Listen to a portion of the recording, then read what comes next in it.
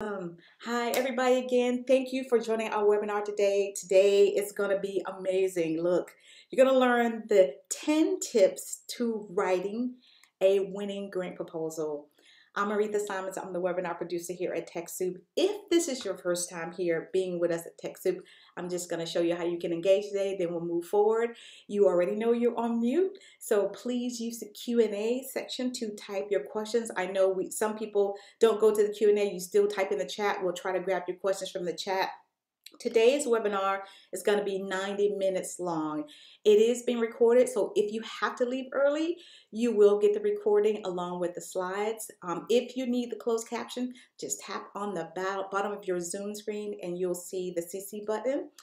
Today, I'm going to move out of the way because we have the president of GrantStation here with us. It's such a pleasure. She has been working in the nonprofit sector for over 20 years, either in or with nonprofits, raising over $45 million for nonprofits to build capacity within their nonprofit.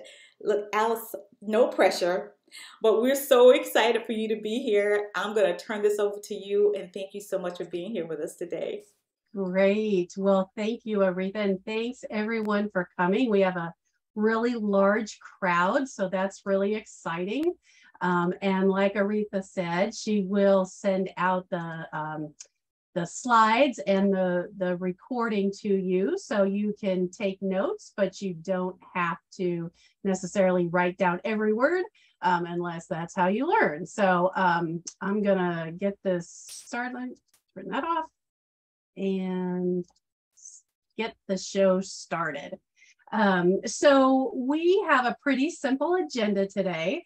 It's really about 10 tips that I have learned from being a grant writer, from being a grant reviewer, and from being a funder of capacity building grants here in West Virginia. The 10 tips that I'm going to share with you are things that I see other organizations struggling with, or things that I see that places that organizations can improve in order to write a competitive and successful grant proposal. So some of the tips have to do with a little bit more about the planning and development of your projects, and then others more about the writing aspects of writing your proposal. So when you're painting that picture for the funder, you're really doing yourself the justice so that they understand who you are and what you do and the impact that you make in your communities. Then we will have time for some question and answers. I'm going to probably talk for about an hour, and then we'll have that time. And so in the background behind us, we do have Aretha from TechSoup who can answer any TechSoup related questions. We have Nikki Bentley Coulthard, who is the owner of the Grant Advantage, and she will be able to answer questions related to grant writing. And then Jeremy Smith from GrantStation, who is our guru and can answer anything that you have about GrantStation. So they're in our background and they will field our questions. And then we will also have that time for questions that would be kind of relevant for everyone and that sort of thing at the very end. So feel free to type in those questions while I'm talking, and then that way we'll have them kind of in the queue at the end. So tip number 1 is about being prepared. The Boy Scouts, I think, have that slogan, and it's really true in the grant writing world, that you want to kind of have things sketched out and have an arsenal of kind of projects that you have kind of developed, so that when you do find funders that match your mission and vision, that you are kind of prepared to develop that proposal. And kind of having them, I don't like the term shovel ready, but having them kind of ready to go, even without the funding, is a really great strategy. You know, you don't want to wait until you hear about a funding opportunity to develop something, but you want to kind of have those projects in the queue so that when those funding opportunities arise, that you're really only having to spend your time at that point just preparing the grant application as opposed to writing and developing a proposal all at one time. And some of our other tips in here will also show you some tools that you can use in that planning process. If you are kind of familiar with the term logic models, you could create a logic model for the different projects that talks about, what resources you need for your project, what you're going to do, the activities that you're going to do in your project, and then what you want to see as the outcomes, or what's going to change in your community or with your participants because of that.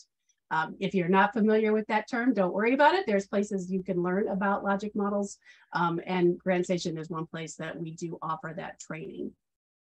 And then the matching your funding to the project is really critical.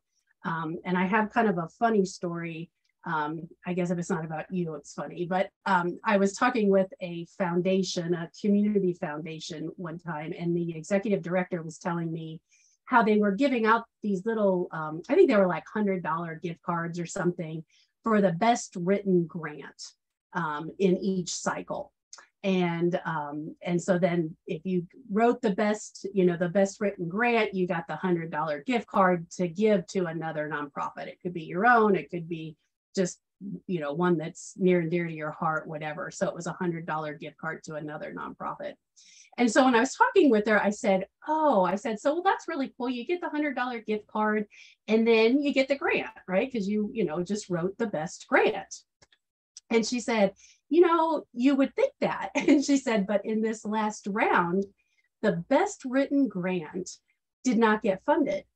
And I was like, oh, why is that? And she said, because we don't fund those types of activities. It was completely out of the world and the priority area of that funder.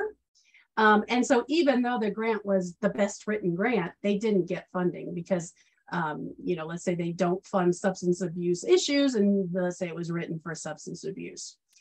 So that's where that finding that match to your project is really important. And that's really, the heart of what GrantStation is too, to help you find those funders and know what their priorities are so that you're writing and developing a partnership addressing those priority areas together.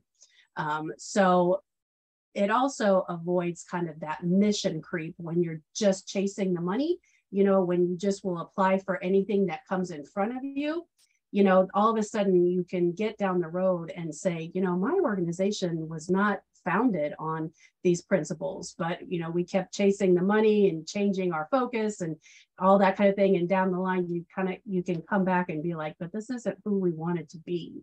So kind of, again, having those projects ready, being prepared, and then finding those great matches with the funders is a really critical step in writing successful proposals.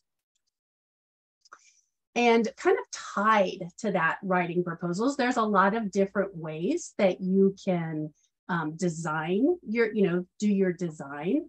This is a method that I developed and I like to use, and I've used it with every project. And one of the things that I'm not going to go through the whole thing of this, but one of the things that I really like with this process is that with this framework is that it really helps you involve those that you serve in the design of your programs. And that's really critical because I'll tell you a mistake I made one time, and it was when I worked in a nonprofit, and it was we were doing the capacity building work for organizations throughout West Virginia. And so one of the capacity areas we wanted to enhance was technology. Because our organization provided technology to nonprofits. And so I had, talked about all, what nonprofits were struggling with around technology and all that kind of thing. And I had the data to support it. So I thought to myself, well, what am I going to do about that? So I set up these workshops where, and all of our workshops were free. And I set up these 2 workshops about designing a technology plan for your nonprofit. And then this was also long enough ago that you couldn't just sit in front of your computer and make a website like you can now.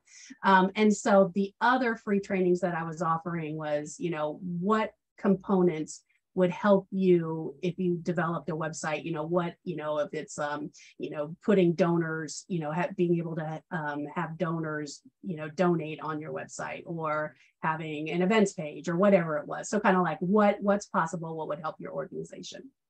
So I offer these free workshops 4 around the state, and I get like 8 people total to show up. And I'm like, well, why didn't anybody show up? I mean, everyone shows up to our grant writing trainings and our strategic planning trainings and all this kind of stuff. So then I thought to myself, well, why don't you ask the nonprofits in the state what their technology needs are? And so I then went back and said, did a survey with them. And it came, what we found out was what they wanted was like to sit down in front of a computer and learn how to use Publisher to create their brochures, or sit down in front of a computer and learn how to use Excel to manage their databases and things like that. They wanted that real hands-on support with the software.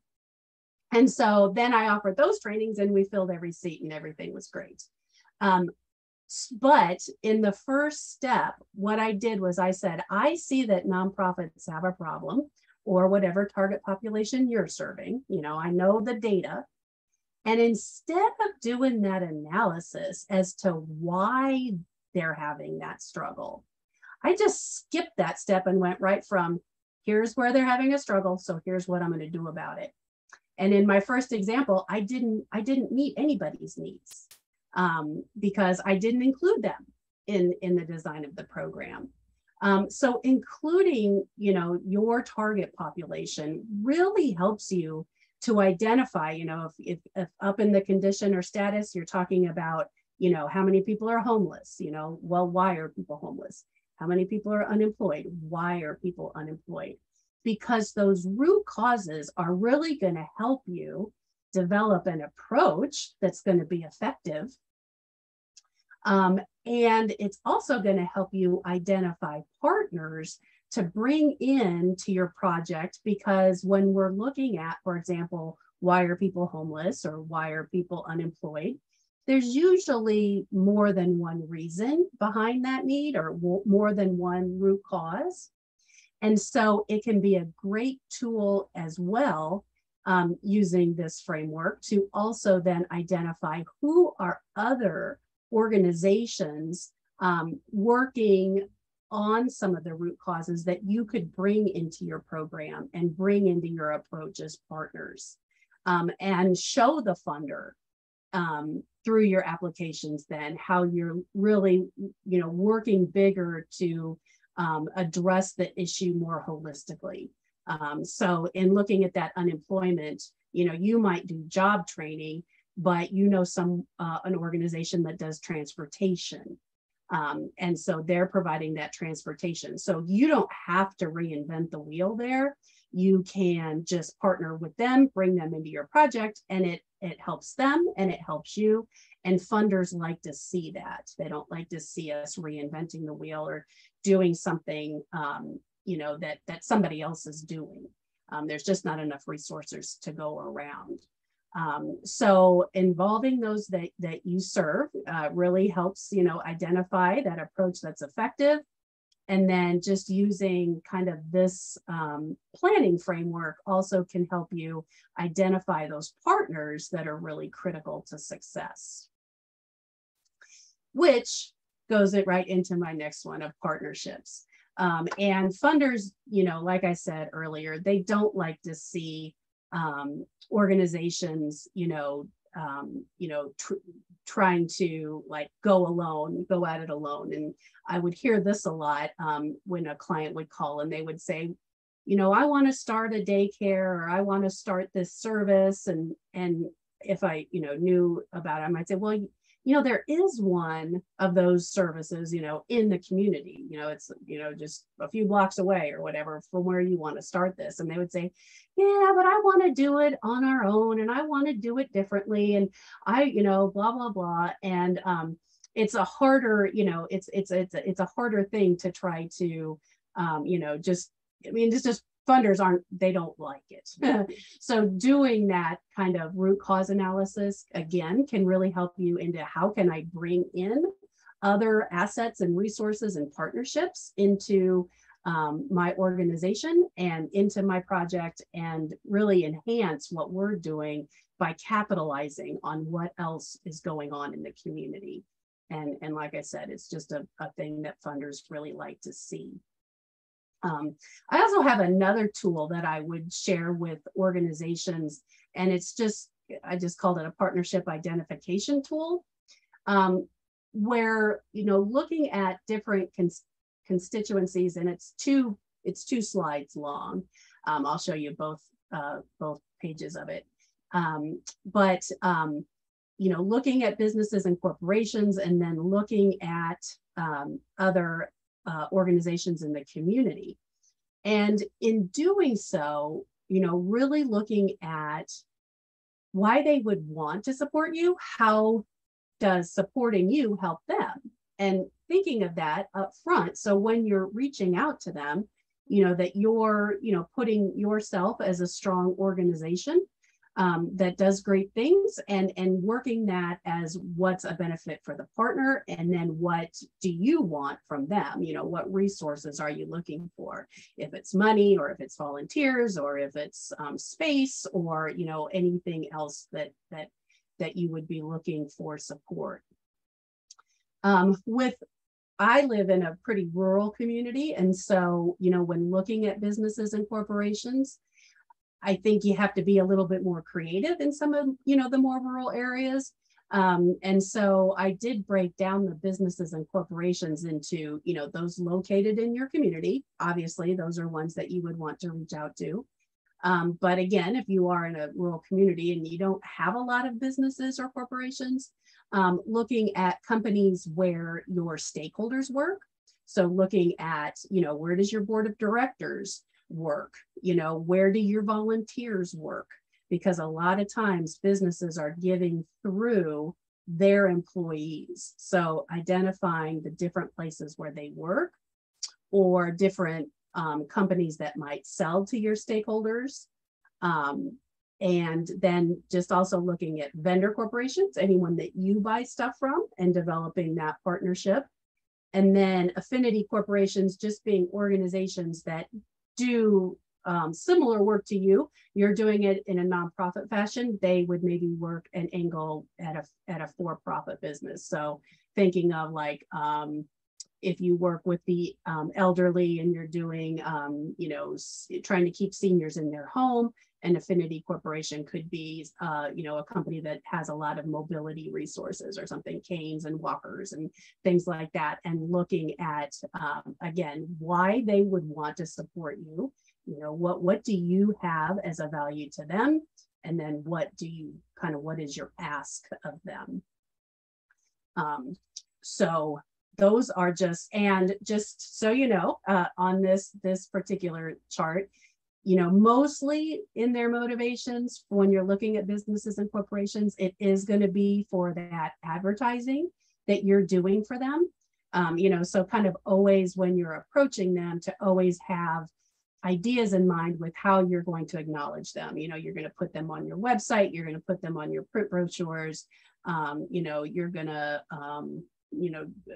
do some press releases, whatever, always being aware that one of those motivations from those businesses and corporations is always about that kind of advertising that you're giving them. And then there's also all sorts of other community assets that you can look at beyond businesses. So looking at all the different social service agencies and schools and colleges and universities and faith communities, and looking at government agencies and officials, looking at your different civic groups like your Lions Club and your Roatans and those kinds of things. looking at healthcare organizations, media, obviously funders. And then with public resources, I'm kind of thinking more about your your parks and rec, those kinds of things that can be brought in. So you want to kind of think, outside of the box as you can, to figure out how, partnering with these different agencies and institutions can kind of help move your project along too. And again, this is in that be prepared stage, right?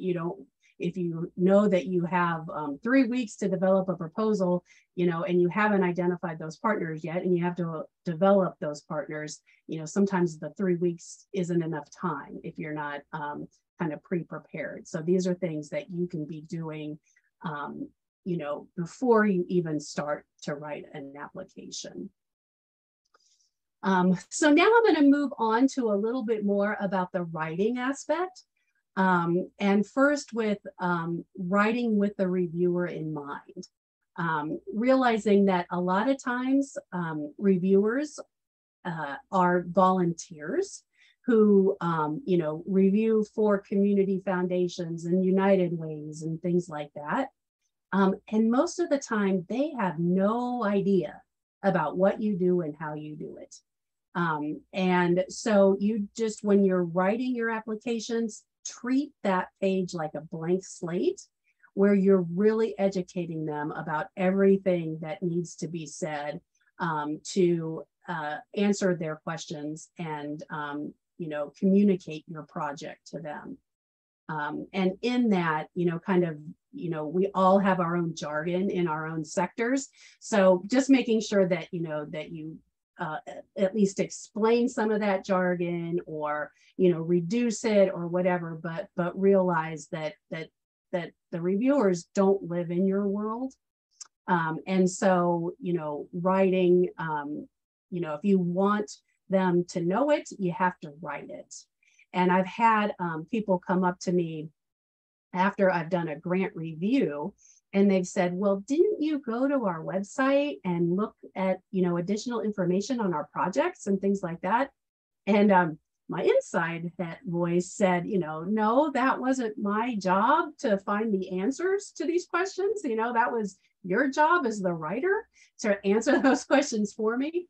But really realize that they're scoring your application based on what you write. So, make sure that if you want them to know it, that you write it down. And then within that, whole process of the review, that funders, even if they're paid at a foundation or if they're volunteer reviewers, quite often they're asked to read a lot. And so, you kind of want your writing to be, to answer the questions and all that kind of thing, but you want it to be interesting, you want it to engage both their minds and their hearts, so that they're interested in in continuing to read your application.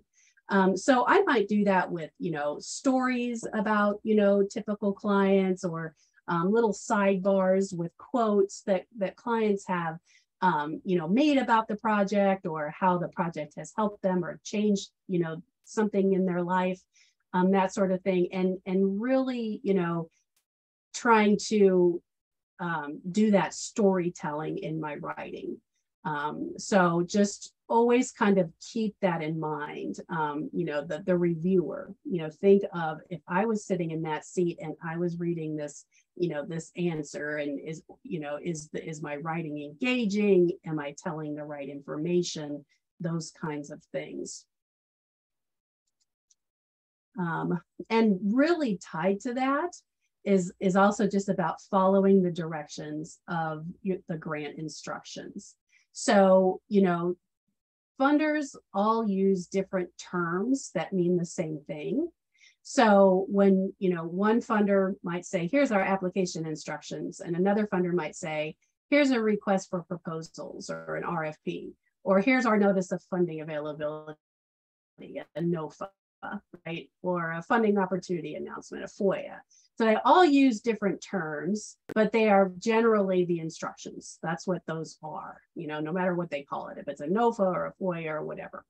So when you are looking at those, the outline of what they're asking, you want to be really careful about, all the rules that they set down. They might, one of the things that I do is put it exactly in the order in which they listed those questions. And they might have page limits or character counts more often now with more applications going online.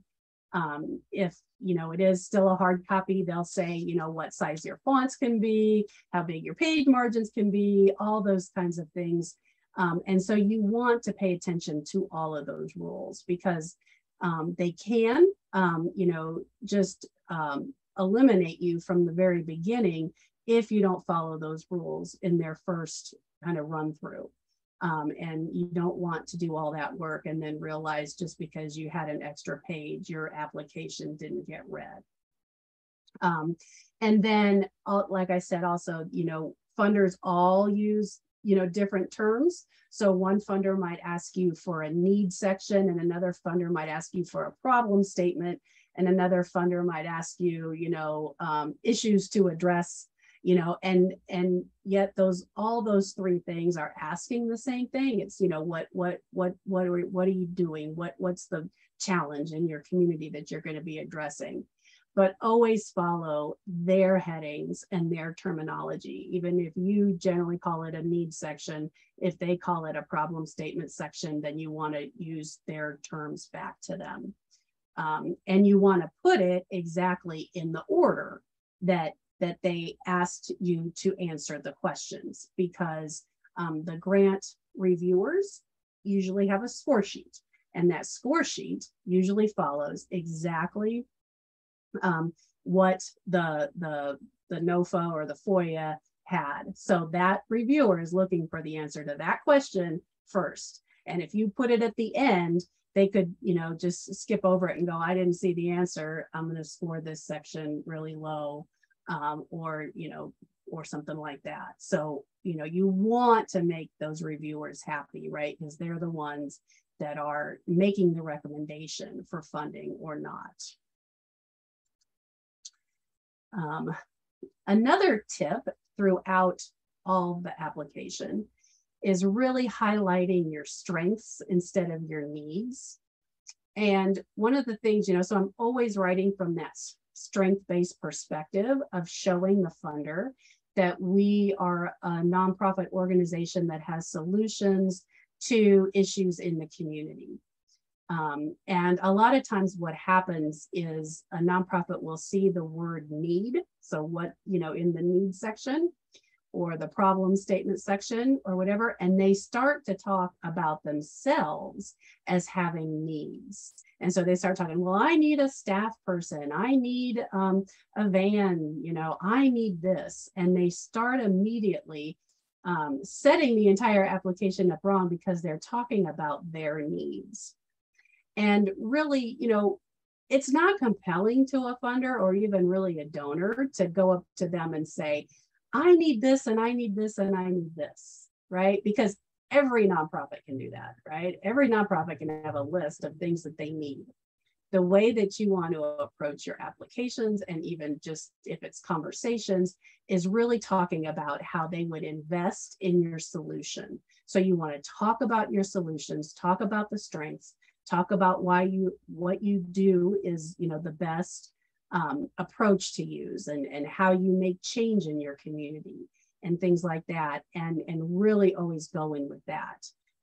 You will have your, you will talk about your needs when you outline your budget, right? And your financials will demonstrate those needs, but you don't have to, someone once asked me like, well, where do I just show that I'm like, really need their money so bad or I'm going to go out of business? And I'm like, I never show that I need their money so bad I'm going to go out of business, right? That's not compelling. That's not the reason a funder or donor would invest in you, just to keep your doors open. They invest in what you do and the change you make.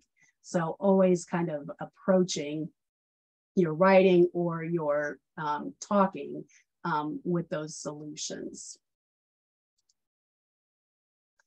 I don't think that this slide can be underestimated with how much time it does take to really create a strong proposal.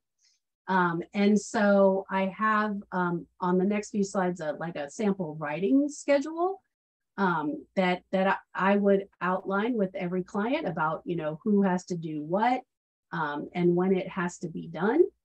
And to try to keep that accountability, you know, if you have your bookkeeper working on the budget sections, and if you have someone else doing some of your research for your need section and those kinds of things, you know, that you need to list out all those tasks that need to be done and have that time frame so that people realize that you just can't pull this all together at the very end.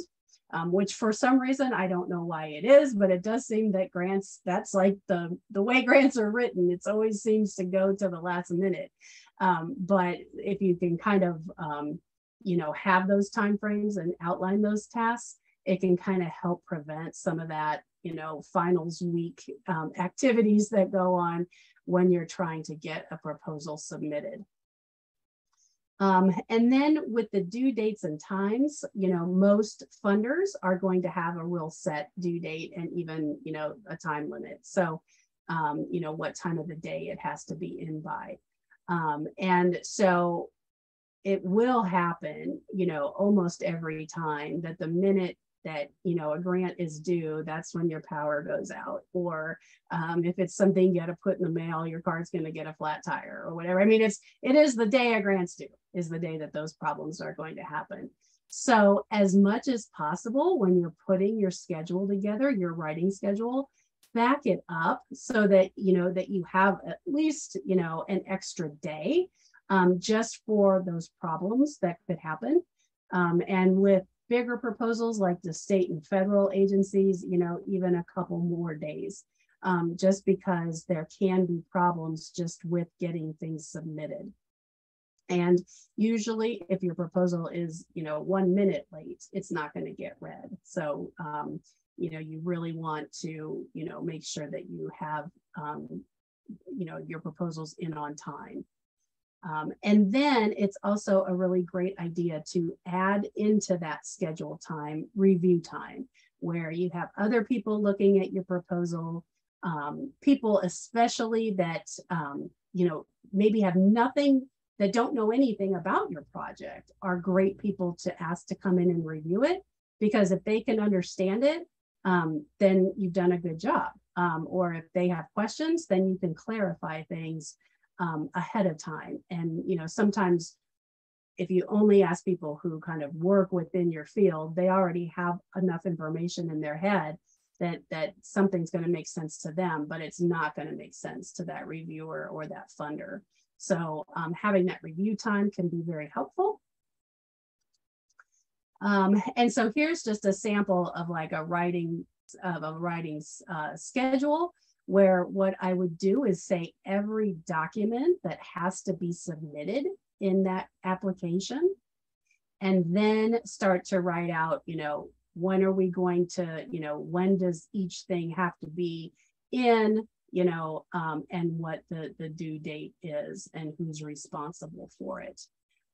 So it can just keep a little bit more accountability for everyone. And it also kind of helps because, you know, usually a funder is going to ask you for that project narrative. That's where you're asking and answering all those questions. And then they're going to ask you for budget information. And then these things here are just, you know, called attachments. And that actually makes sense, that they're things that you attach to your application. And these things can, you know, you want to keep these things on like several different computers in your office, or, you know, in some central location, or, you know, if it's a physical copy, that's fine too. But, you know, once a year, you probably want to have these all updated. So always make that time, you know, between Christmas and New Year's, we're going to update all these documents in our files. And so that just getting these common attachments won't be as challenging. You won't have to, you know, create the whole board list, or create that organizational budget, or create those resumes. Like they're all kind of on file. And kind of having those and having a set time every year that you update them can really save you time. Because again, what will happen if you submit this application and let's say you don't submit the most recent audit, then they can just call your application unresponsive because you didn't include everything, and then they don't even read it. So if there's any reason why you wouldn't have these, I would contact the funder ahead of time to talk about that. And if there's any workaround that you can have, say, if you don't have an audit or whatever. But these can really keep you on task and kind of with enough time to make that strong application. We're rounding out to some of our last tips, but really looking at budgets now, because budgets are really critical pieces of an application. I know a lot of reviewers who go to the budget first and they read the budget first and then they go and read the application. And one of the things that I want to say about budgets is that your budget and your approach should really mirror one another. So in your approach section, you're going to be writing about how all these staff positions, for example, all the things that these people are going to do, that there shouldn't be any surprises to the reviewer. After they've read the application, they should know, almost be able to kind of visualize what a budget would look like. And what would happen to me a lot would be that my clients would give me budgets at the end. And, and I've already kind of written the narrative, and then they threw in information in the budget. So they added a consultant, or they added money for a software system, or they, just added something in there. And in the approach, I didn't talk about how, what kind of, what kind of software system would be purchased and how it would be used. Or I wouldn't have talked about, what that consultant is going to do with the staff, twice a year or whatever it was. And so, those two things should really mirror one another. And, your budget has the numbers, your narrative has the explanation of, what all the budget numbers kind of mean and what you kind of do, what you're going to do with the money. So again, here you can see with the budget, that usually those are just the numbers. They'll have a form that you fill out. Here's just the personnel costs for this project, right? And your budget narrative, or sometimes it's called a budget justification, that really tells the story behind the numbers. And so that's what the reviewer is looking for, because this is fine. This is, what they're asking for is a format. But if you don't have kind of that narrative behind it, you just don't know, well, how much is the project director working? How much are the therapists working? That kind of thing. You don't have really any of the story behind it. So here's just an example. Now, this is from a federal grant, so it's a kind of maybe a longer narrative than you would do for, say, a community foundation or a local grant. But you can kind of see here that they looked at, well, how much does the project director get paid? So then you can see, oh, well, the project director is working 80%, and that's what we're asking the money for, just the 80% of his or her time. And then you can see that, the rest of the staff here that they're going to be hiring is all working at a full-time rate. And then under the justifications, that kind of just shows, just a little bit more about, what the people will be doing. If it was under supplies, it would be about like, well, what kind of supplies will be bought, or, looking at rent costs or, any other kind of component. But it's kind of just that explanation and that kind of understanding what's going on behind the numbers. So this is kind of a longer example, but still an effective kind of thing to model after. And then one of my last tips, well, two more, is just about like developing your own, grant writing skills. I believe that grant writing is a skill that can be developed. You might be great at it your first, moment out of the gate, and it might take some time to develop, those skills. But, realize that it takes that time, and there's, things that you can do, and reading other successful grants is really something that always helped me out a lot, to see, what made this application successful? What was it that they did? How did they frame up the information? How did they tell their story? What did I like in this application? That sort of thing. So in order to read successful grants, I mean, there's different ways you can do it. You can look at, just ask people in your network, can I read, your winning grants, just to get some different, ideas on again, how they wrote them. GrantStation has an award-winning proposals competition every other year. And so GrantStation members have access to award-winning proposals. They've all won in the from the funder. And then GrantStation does an activity where we also then have different proposals that we judge and have a winning proposals thing. So if you're a member of GrantStation, you can have access to those. Under the Grant Advantage page, there are successful grants under that resource tab. So you can go there and take a look. And then if you're at this level, you might not be, and that's fine, but if you're looking at writing federal proposals, you can get copies of successful grants through the Freedom of Information Act.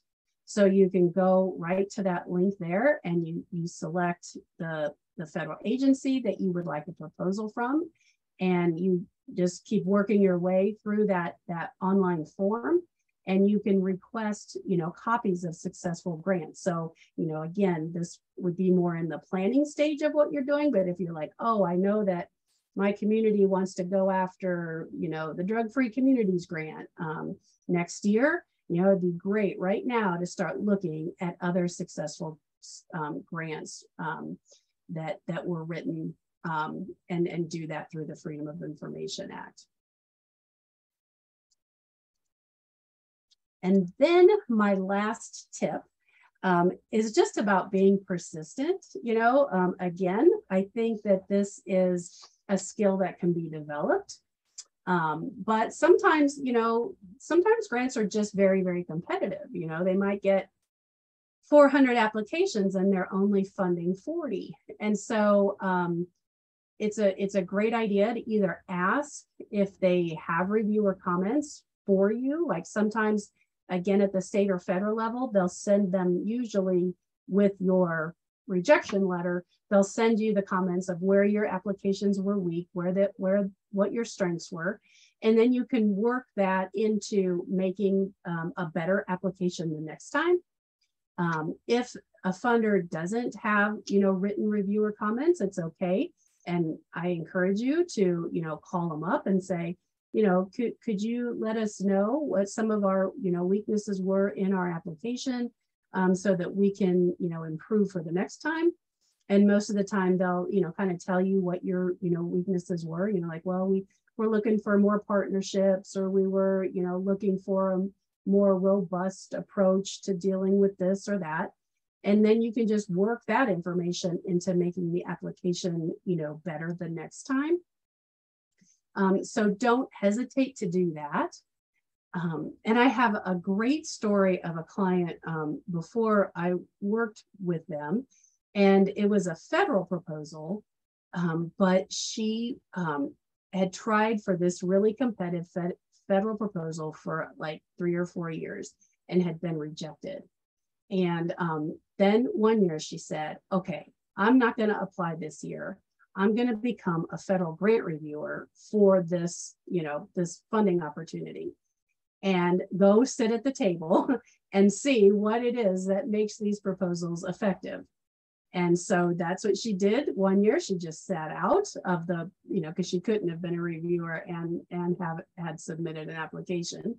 And the next year she then wrote the application and got it. So I thought that was like a great kind of persistence angle. And also just, as part of your own skills, just, becoming a grant reviewer. Most of your, local United Ways, community foundations, maybe even some of the businesses that give dollars, they're always looking for community reviewers. So you would be welcomed with open arms. They usually give you a little training, that sort of thing, and then you work through the process. So I really encourage you to do that as well, because that really always kept, kind of kept me up on my game, hearing what, others are doing, seeing again, examples of things that, oh, I really didn't like the way that, this was laid out, or I really didn't like the way they told this story, or this was just boring, or whatever it was, being a reviewer really helps you kind of learn these skills. So we're going to go ahead and have time for some questions and answers. I do have, at the very end, we can kind of talk about this, but we do have Jeremy, who's with us today, behind the scenes. He's doing a free webinar on how to use GrantStation and the tools we have available to help you find funders, how to build a grant seeking strategy, and how to write proposals. And then we're also having our TechSoup promotion, which is why we're here today, on just those days only for $99, which is an amazing deal. So I encourage you to take advantage of both of those opportunities. And I'm going to take a drink of water and see what kind of questions we have.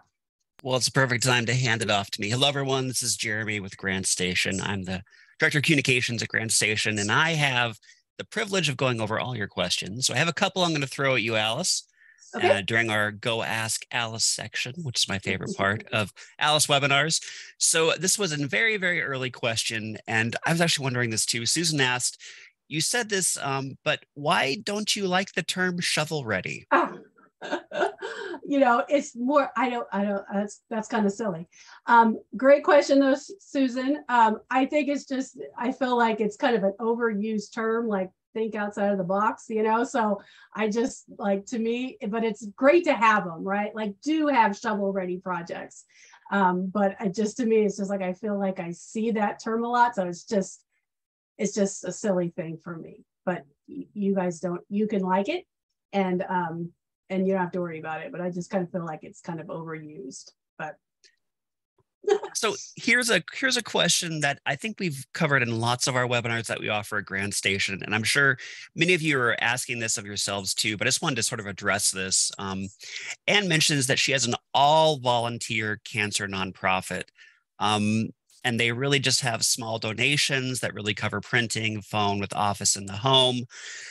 Is that the right approach, or should they be thinking of a way to have more than just all volunteers and maybe look for more of a sustainable approach?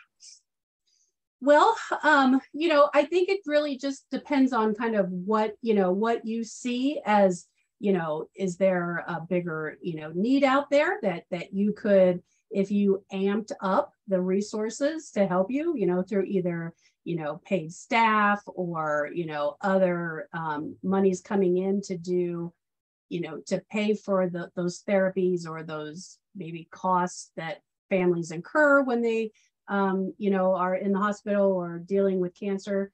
It just kind of depends on where you want to see yourself going. There's nothing wrong with being, an all volunteer organization. It's just, if you want to grow and there's a bigger need to meet out there, then I think, starting with grants is a great way to start to grow that. You want to keep those, local donations that you have, and you always want to keep that pipeline of support that you're having from other places. But, grants could be a great way to, take it to the next level in what you're trying to do. I've been on a board of an all volunteer literacy organization. And the leadership didn't really want to grow that much, but I was always kind of pushing, we're not meeting the need yet. There's still so much adult illiteracy in the area. We could up this through grants and get more resources to the project. And they just didn't want to do it. The leadership didn't, and wanted to keep it kind of small, and that, that's fine. That's just the way that they went. But, you definitely, you can start with, just those donations, demonstrate all the support that you have through all those volunteers. It makes you a very attractive to funders to see that, that you have all this kind of grassroots support behind you. That's a real strength for, what a funder would like to see. So it's, really kind of how you would want to, no right or wrong there. Excellent. No, that makes perfect sense. I mean, you can go either way, but the only thing I notice, and I'm just going to throw this in based on my experience, I've spent a lot of my time working with radio stations, nonprofit radio stations, and it's all volunteer, which is fantastic, and it works great. But the one thing I notice is when it's all volunteer based, it becomes a passion project. And when the person with the passion no longer has the passion, it becomes very difficult to continue moving on unless you happen to find someone with that exact same amount of passion. So that's the only reason I'm thinking, as long as you have someone, if I'll be here forever, great, then I think you're good to go. But if you're not going to be there forever, it might be good to have at least one person who is constantly there. Like maybe I'm trying to think of not like a receptionist, but a secretary of some sort that keeps the books, keeps it moving. It's like, oh, this is what Jeremy did last week. This is what Alice is doing now that she's been hired. Having that one presence helps. And I know that's something a grant could provide. Absolutely. Yep. That's a good point, Jeremy.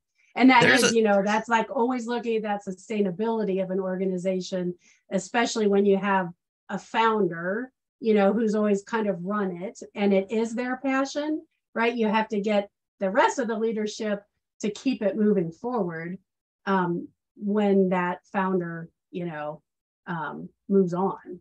And so that can always be challenging. Exactly. And related to this one, Kathy asked a question, which I think is a perfect segue. Small nonprofit, no one gets paid, common situation. I usually pay my own way to events, and they have worldwide in the art, sports, education arena. She'd love to find a donor that allows them to hire people to do the tasks necessary. Is that possible to do with a grant? I know the answer is yes, but I want to make sure, Alice, that I am saying that correctly. You are saying it correctly. Yes is the exact right answer. And so that is part of what we do at GrantStation. We have databases where you can go in, and we have a charitable database, US based, and then we have one in Canada, and we have an international database. So I know there's people from all three areas there. And so you can go in and you can talk about, you can use click boxes and do, that I'm in this area of the arts. I'm looking for funds for, ongoing program support. And then you can find what's available through our database. So that's a big part of what a GrantStation membership does for you. But yes, some funders, like to fund, funders like to fund different things. So sometimes you'll find a funder who might say, I'm not going to pay salaries. But then other funders will say, yes, I'll pay salaries. So it's kind of, you also kind of want to, that's where that building your grant strategy comes in, of just how do I build that up of I need equipment, and I need, operational funds, and I need supplies, where can all that come from? And again, that's what we do at GrantStation, is provide those databases for you through a membership. And also exactly what you're saying, a couple of questions coming along those lines. Just to mention, I give all the tours on GrantStation, and If you don't know how to do this, if you're wondering what steps go into that, it's beyond the scope of this webinar, but all of that information is on GrantStation. So with Yep. a membership, which will only be $99, we've divided up into 3 easy sections. We have a search section, a build section, and a write section. Search is for searching. Building is for how do I put all this together? Writing is everything you need to do when you're writing a grant. So it's all nicely laid out. And actually, while I have the floor for a second, Alice, I want to see if Aretha might have something that's a little interactive that we can run. I think we do. Is that right, Aretha? Am I wrong? She Oh, has it right look at there. Look that. at that. Look at you guys. Do you currently have a membership with GrantStation? This is a very easy one. Just a yes or a no. Lets us know, do you currently have one? Do you not have one? And if you don't have one, I encourage you to sign up for our webinar next week. It'll be me, along with our lead researcher, Carrie Glauser, and we'll be going over all the features of GrantStation specifically.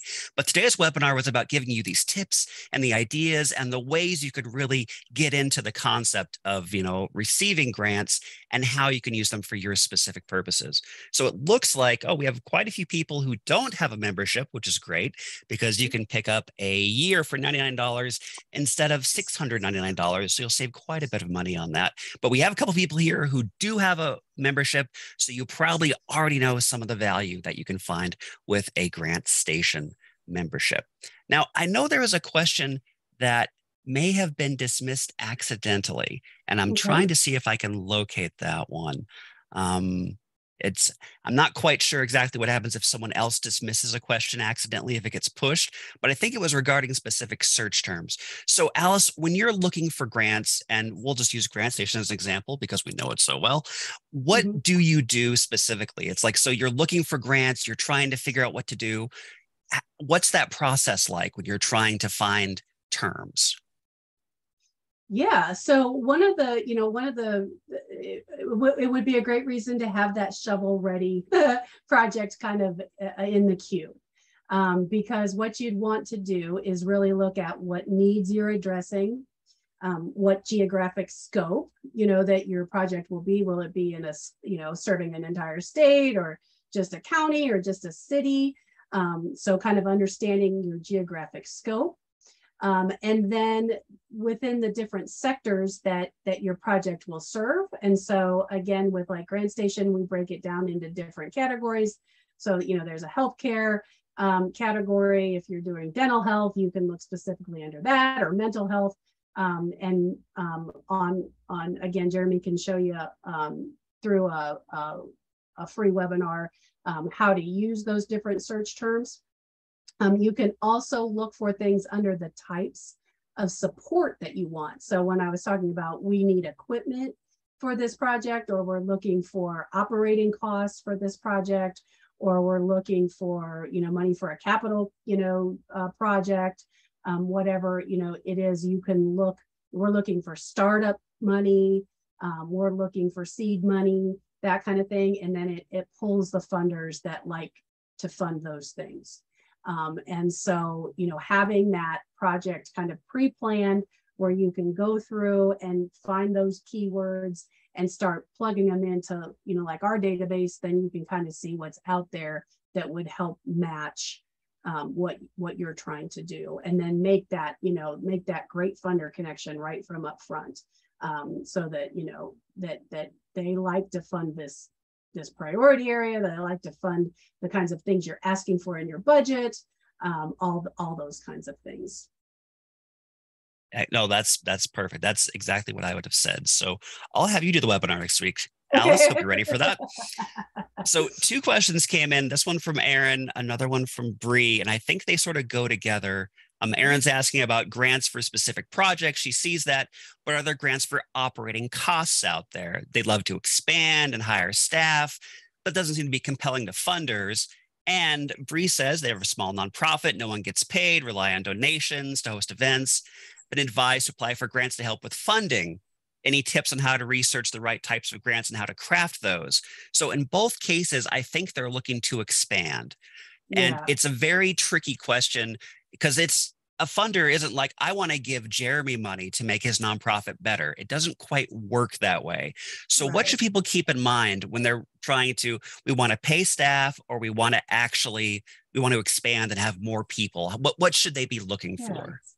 Well, I think a couple of things that you'd want to do in your search, is that we do have that option to look for, operating costs and funders that will, support that. And like, for example, and then I know locally, for example, like our United Way, our local United Way will fund things like salaries and things like that. So, when putting together a strategy, I always kind of go in a little bit heavier, asking the United Way for those salary supports, because I know they'll support it. And then asking, say, a different foundation who didn't want to pay for that salary support, asking them for another component of that application. So it's really, again, about finding finding those funders that will, pay for that staff, and our databases will help you do that. And then when you're, in your writing, I mean, I think the thing is showing, really demonstrating that you have the ability, like there's a need to expand, and that you have the capacity to expand as an organization. You have the systems set up so that you can manage the money well, and do the evaluation well, and implement the program effectively, those kinds of things. So, kind of showing that you've done this work, but there's still more need. This is why, if you had more, if you had more resources, you would be able to serve more people, and you'd be able to achieve this outcome with more people. So again, just kind of using that homelessness, that if you had, again, more staff to go out there and do that outreach, then more people would get into homes and have more, self-sufficiency and stability, those kinds of things. And so it's always about, again, leading with your strengths on that, showing that you've done the work, and that, that you see that there's capacity to serve people either better or serve more people. You can also look under capacity building grants if you need support looking to, kind of build your nonprofits systems. So if, let's say, for example, that you're going to be, let's say you're part of your longer term strategy is to get more money into your organization, and so you need a better financial system in order to manage the dollars appropriately, and so there can be capacity building grants out there that would help you develop that financial infrastructure, if you will, so that you can, so that you'll be more competitive for those applications. And that's what the funding isn't there anymore, but that's kind of where I started, was that capacity building. And how do we get nonprofits, who are on the ground doing the work, how do we get them, situated enough with a good strategic plan and a, Right. those systems there. So. No, that makes sense. And one good thing to note again, and I can't say enough good about it because I work for it, but at GrantStation, in the build section, which actually you rewrote that entire section, that section is all about how to get all these things lined up. How do you get your board in line? How do you get your board on board? Where is your money coming from? We have a program planning tool. We'll go over all of this next week. And of course, it's beyond the scope of today's webinar to really go into that kind of thing. But I did want to talk a little bit. You mentioned this, and I found it fascinating. And I think it might help a couple people here who don't have a GrantStation membership and may be wondering a little bit about grants. Do you just get one grant that covers everything? And Nikki, this might even be a question that you could pop at it if you want to on this. Do you just try to get one grant to cover everything and that's all you have to worry about? Or is there a different approach that you should use when you're trying to put together, what do they call it, a grant strategy? That's right. Nikki, you want to take that one? Yes, sure. I do believe in a grant strategy. I think it's very rare that you could find one grant that will fund everything you want to do. Generally, if they have the money to fund the whole program, they're already doing the program themselves. I recommend parceling things together and saying, you have a mission, a vision, and where you're going to go. And then there's lots of different arms that come off of that, and look for a grant to fund one of those arms that then is coupled with another to build the whole program. Absolutely. Yep. I really echo that, what she said. And the other reason that you also, want to try to diversify that funding is also because if you do plan on one funder and you only have that one funding stream, if something goes wrong and that funder, drops the program or changes their focus or whatever, then you've lost everything and you don't have anywhere else to go. So not only is it, it's also just helps you with kind of overall sustainability to have more than one funder. That makes a lot of sense. Now, Chris has a question. We'll make this nice and clear. Chris wants to know, does capacity building apply directly to hiring staff? So that is a little bit trickier. With capacity building, usually no. That with capacity building, it's about, and I understand the argument, Chris, like if I have more staff, I can serve more people. So that sounds like increasing my capacity. And I totally get that argument. However, most funders are looking at capacity building as building the infrastructure of the organization. And so, so it's about, having a good marketing plan or a fundraising plan or a good strategy or a succession planning or those kinds of things, having those systems and staff that would work with your clients or your participants or whatever term you use. That's really just under program grants. That's just regular program grants, just standard operating kind of operating funds, because those people are working directly with your clients. So that's a standard salary grant. Now, Nikki, I do at GrantStation offer capacity building grant webinars as well, usually twice a year. So you can check that out on our online education page. That is, I was just going to get into that. And I was actually going to mention, Nikki, you said something in the chat earlier. I was thinking maybe we could just tackle that really quickly. It was about the idea of someone looking for funding for a CEO purpose. And you were saying you could adjust a grant in a certain way to deal with that. Yes, I've seen grants done in two ways.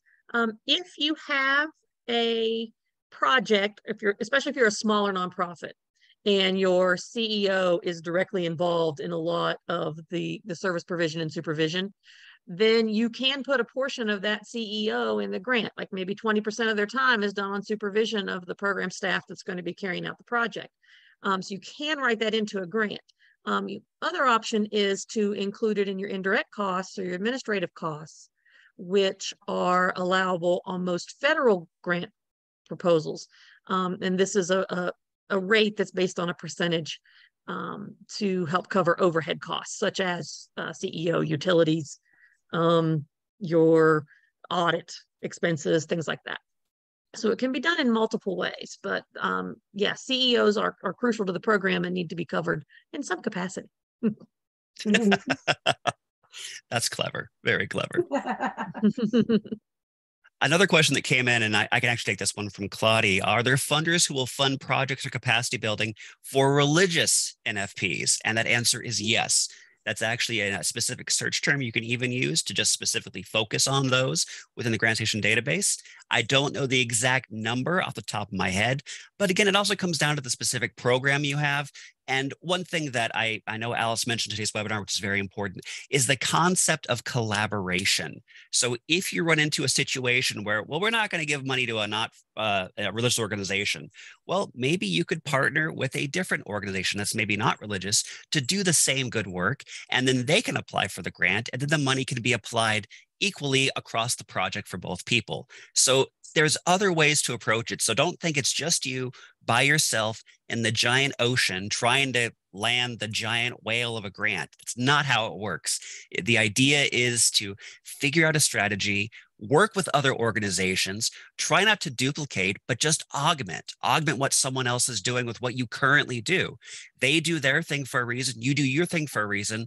What happens when you put the peanut butter, in the chocolate, or the chocolate in the peanut butter? I'm totally dating myself. But when that commercial where they combine it and make something amazing, that's what you could do. That is an amazing combination too. Chocolate and peanut butter. And also building off that as well, Jeremy, so there are funders that specifically will fund religious organizations. And then there's a lot of funders who will fund a religious organization, but not fund the religious activity. And so, if you were, let's say, a Jewish community center, and you were providing all sorts of outreach and a food pantry and all this kind of stuff for people, they would pay for the secular kind of part of the food pantry, type of activities, but not the religious activities that take place. So sometimes if you're not looking for funding just for that religious activity, other funders will fund the non-religious components, as long as it's open, to the public or whatever, and not like only to members of your, church or synagogue or whatever. Makes perfect sense. Yeah. Let me go on. Aretha, how are we doing on time? Are we still okay, or can we answer some more questions? Oh yeah, you're good on time. Okay, Alice, I hope you're ready. Okay. I'm gonna start. Usually I take up so much time. We've actually got like 20 minutes. Oh, wow. Okay. Well, great. We can keep answering questions. And Aretha, while I have you, people will be receiving a copy of the recording and also a copy of Alice's slides. Is that correct? Absolutely. Aretha's on top of everything. She could do the whole webinar by herself. It's amazing. So I have a question. This is more of a specialized one. Came in through the chat, and this might be a combination Alice, Nikki, or maybe just Alice. But does a board member need to step down when they become the executive director, or can they stay on the board, or is that like a no-no? So what? Yeah, it would be you. If you were a board member, you wouldn't have dual roles, because your board is, in charge of all the, the planning, the direction, the guidance, the vision, the mission, those kinds of things, and will oversee the executive director. So the executive director will report to the board. So that's why you wouldn't have a board member and be an executive director, because it's like dual roles and they conflict with one another. So you could be at board meetings, you can give input, you can, usually an executive director is very active with the board, but the actual, kind of the buck stops with the board. And so you wouldn't want that dual role. So I'm going to get a what if situation here. This one came from Delana. What about the board treasurer becoming the nonprofit CFO? I'm assuming it's a larger organization, so they have CEO, CFO, et cetera. So the treasurer becomes the CFO. It almost seems like you're trying to hedge your edges here, but it's like, if you are with the organization, if you're working for the org, you shouldn't be on the board. Because again, it's that conflict, I think, that might be there. Does that seem correct? I think that would be correct. Nikki, you got anything on that? I'm trying to think if I know of. I think it boils down to whatever your articles of incorporation lay out. So if your articles say that the director has to be a board member, which I haven't seen that, but I guess it could be in there. And if those, as an executive director, you're accepting a paycheck versus a volunteer director, I think there's some differences in how it's structured. And that goes back to how you set up your entity to begin with as you set up your nonprofit. But I do agree that you're setting yourself up for more headaches and more conflicts if you have dual roles. So it's cleaner to keep it separate. But if you're an all volunteer organization and all the board members are taking on these roles as volunteers, that's a little different than if you're getting paid. Right. That's I think the good distinction, because in that all volunteer organization I was part of, the board treasurer was, I didn't even think of that, was, did manage the books, and so, but it was, nobody was paid. So, I guess it's not, and then the executive director was paid a small amount. And so she was just an advisor to the board. So, yeah. Let's take a step back into some 101 questions now. Okay. So James has a good these one. Are getting too hard. Yeah. Time for the easy ones. Okay. So here are some softballs for you. Okay. So if you are new to grant writing, and this is also for you, Nikki, what a book, what would, or a primer or a primer, I think as our former CEO used to call it. I never called it a primer. It's always been a primer to me. What book would you recommend sort of get someone ready to and new to the idea of grant writing? I think you might have one, Alice, and I think you might have one, Nikki, as well. Well, I will strongly promote and recommend Alice's book, Mapping the Course. It is offline though. Oh, it is right now. Okay. It is, yeah, because once I moved over to GrantStation, I took it offline. Okay. Well, if you still have a link, that, but it's really good. Yes. Yeah. But we can see if we can find a link to that. Sure. But it followed that first chart that I had on there, and how do we plan through all the pieces of the grant, and then how do we connect them so that our entire grant story is really, concise and consistent and compelling and all those kinds of things. And it just takes you through each part section by section. We also do on our site, on our right site, we do have, we take you all the way through how to write a grant, from the beginning to the end. So a membership can get you all that information as well. It's better than a book because you can read it on your phone, you can read it on the computer. Yes. There is a lot of information there. I mean, again, from that whole process of even organizing your board, making a grant seeking team. What is a grant seeking team? What's the point of it? What's primary research? What's secondary research? What's all this stuff for? And then, like Alice was just saying, the writing section breaks it all down. So I wouldn't say necessarily a book specifically that we'd recommend other than just GrantStation, because all of our information is really focused on getting you to funding. Your one-stop shop for funding as a local store has one-stop shopping here. You can buy your oranges and your tires at the same store. Well, you can do that at GrantStation. Anything related to grant seeking, you can all do at GrantStation with that membership. So I just want to throw that out there as we're going. Couple more questions. Again, we're going to go with a bit of a basic one here. Lucille says, what are sort of the top things that a very young organization, a national social change organization, should focus on in their first year of venturing into grant writing? What are some tips? Since we are doing a tip webinar, it might be nice to throw in some tips. You're a young organization, you do national work, social change is your focus. What should they be? What are some tips they should keep in mind? Yeah, I think, a couple of things, would be that first tip about kind of having some different, projects and directions that your organization would want to go, and kind of having those fleshed out so that if opportunities arise, that you kind of have, some of that legwork done, and you can kind of immediately start to, apply to those funding sources. I think that, when you're looking at right now, being kind of like a national organization and looking on that kind of social change, area, I think it's also a really good time for that more funders are starting to pay a little bit more attention and either, having different social justice issues as part of what their priority areas are, or having a set amount of money to advance those causes.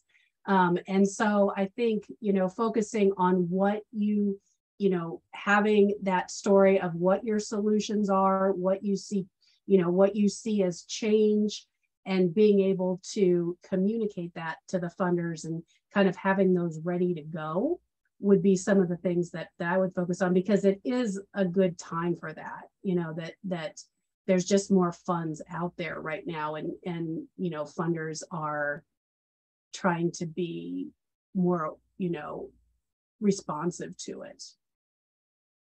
No, that I would makes a add lot of one sense. thing. Do you have anything? Yeah, I would add two things actually. Agreeing with Alice, when I'm looking at federal grants right now, every single agency is asking about equity and asking about removal of barriers. So it is a good time and it is a good place to start. But also in your first year, as you're developing and growing, don't forget to track your progress, because that data becomes very crucial for future grants, where you can show what impact you've had, what response you've had, starting to look at how you measure your successes is a good key to. And if you start while you're still small and don't have as much data, it gets easier when you have more than trying to create a whole new system later on. Absolutely. That's great, Nikki. That's excellent. Okay. Excellent advice there. Good tips. Good Yay. tips. So now it's time in the webinar where I like to slow it down a little bit and do some deep breathing and focus on meditation, because Angela said, due to previous poor management, they're doing everything possible to fundraise, but trying to dig out of their hole is daunting.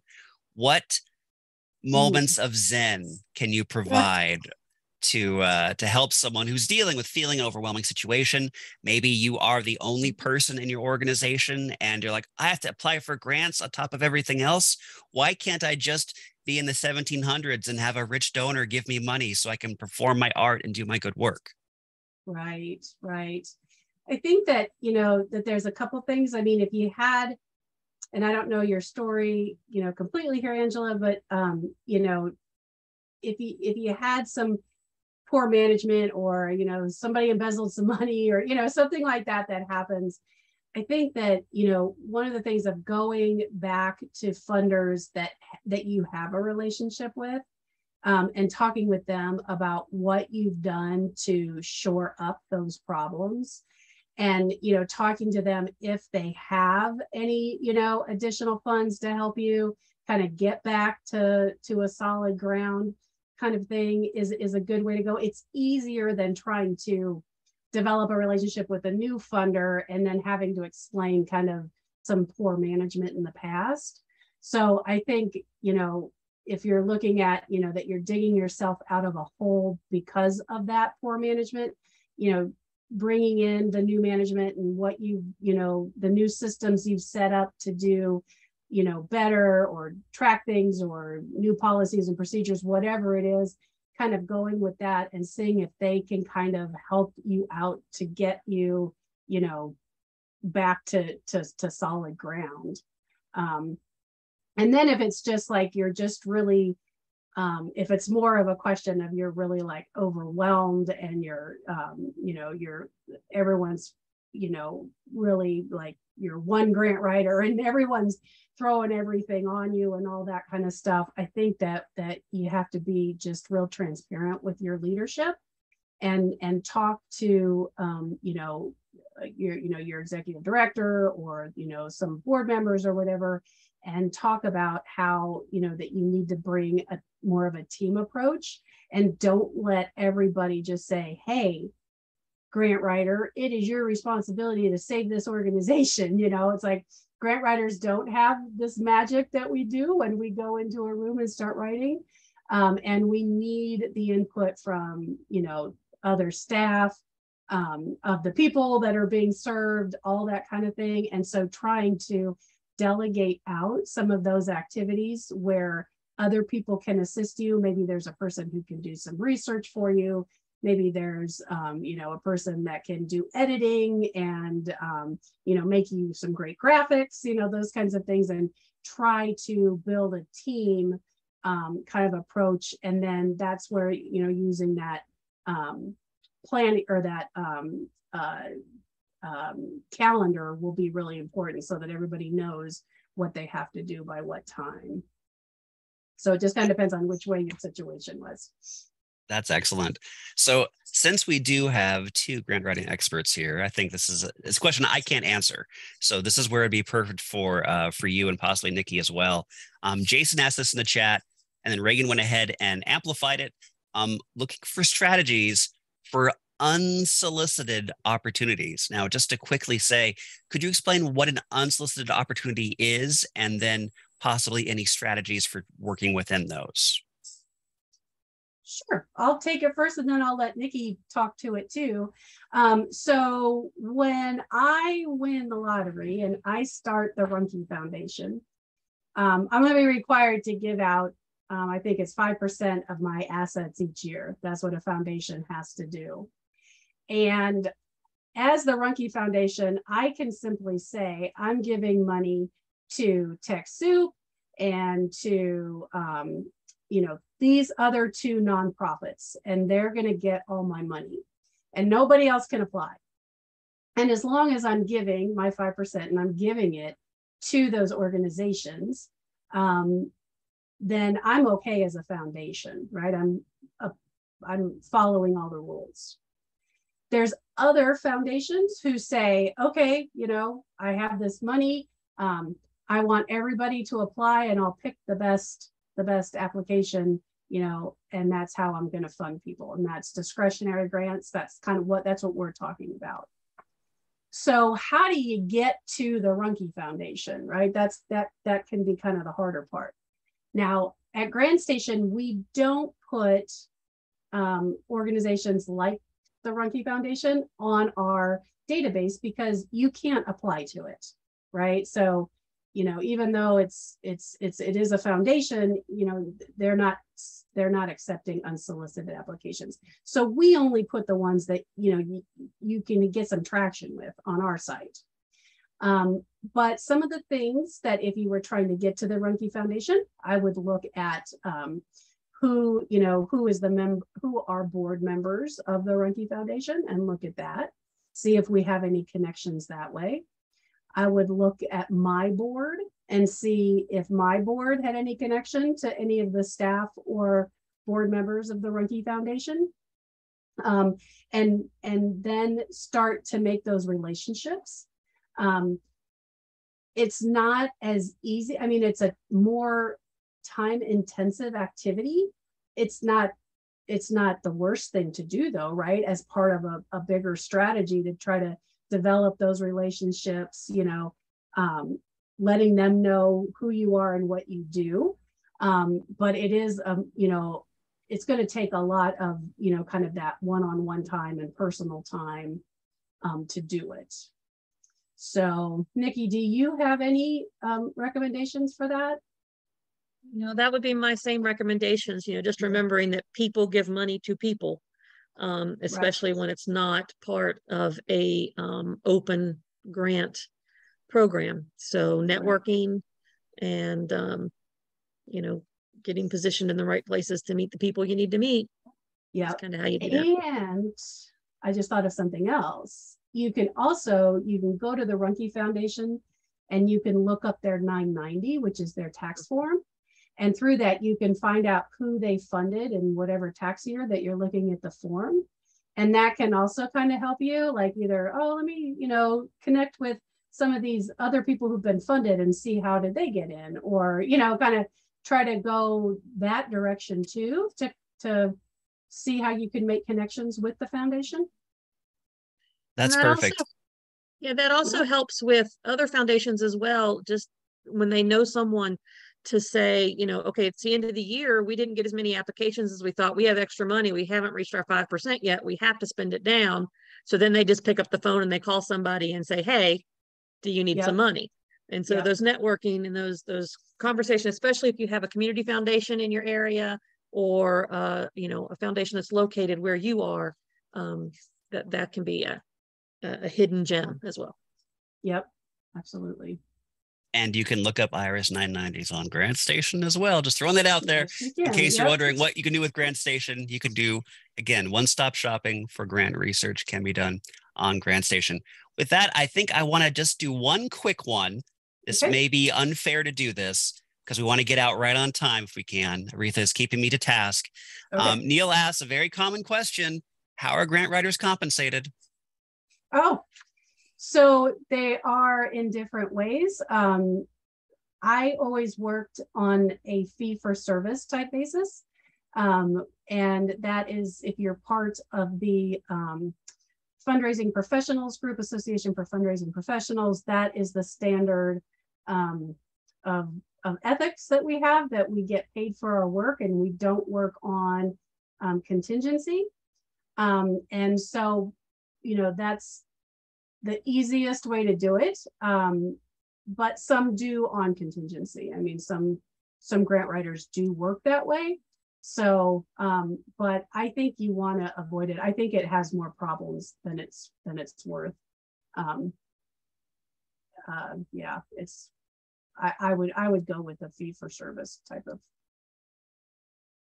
Perfect. And with that, Yeah. I'm going to hand it back to Aretha, I believe, and I will get you out without you having to fire me. So fantastic. Hey, can I ask you one question real quick, Jeremy? Yeah, I saw go a ahead. question there from Selena, but she said she got a $99 GrantStation membership last year. And she said, would we need to reapply for $99 this year? Or will our membership renew at $99? And that answer is actually a perfect segue into Aretha in just a second. But okay. You would have to renew, and that's the glory. You stay a member of TechSoup, you can remain a member of GrantStation for only $99. But it means you need to renew it every year. We don't automatically charge you anything at GrantStation. We don't automatically bill you like some other organizations that do grant research. Once you pay, you've paid for that year or 2 years, or, you know, ideally 50 years. However long you want to pay for is great. We do not auto charge you. And that's where TechSoup is great, because they will tell you all the wonderful things that you can do at TechSoup, and specifically, Aretha, the $99 special that we have coming up.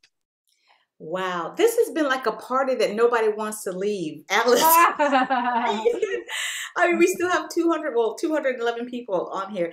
I just want to say thank you. I put the link, if you want to get notified, I put the link. You can put your email in there.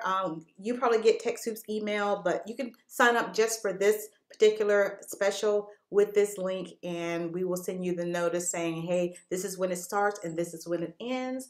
I just want to say thank you, Alice. Thank you, Jeremy. Thank you. Oh gosh, I can't remember her name, but thank you. Nikki is Yes, here. Thank you. This has been wonderful. Thank you so much. Lots of thank yous in the chat room. I'm going to go, and you guys have a great day. Make sure you take care of yourself. Wonderful. Thanks so much, Aretha. Goodbye, everybody. Bye-bye.